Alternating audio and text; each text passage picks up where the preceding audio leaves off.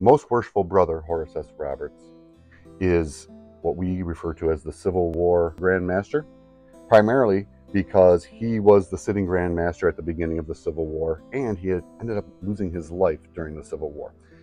During the year of his term, he only served like those first 4 months, from January to April. Right, and then he was real busy. So then when you see other documents that are in the archives of the Grand Lodge of Michigan here at the museum and library, almost all of the remaining documents and decisions were done by the Deputy Grand Masters. The annual communication in which Horace Roberts would have presided over as Grand Master was presided over by the Deputy Grand Master at the time. Okay. And really all he said was the Grand Master apologizes for his absence, that he's currently out of state, which is a nice way of saying currently dodging bullets. Right.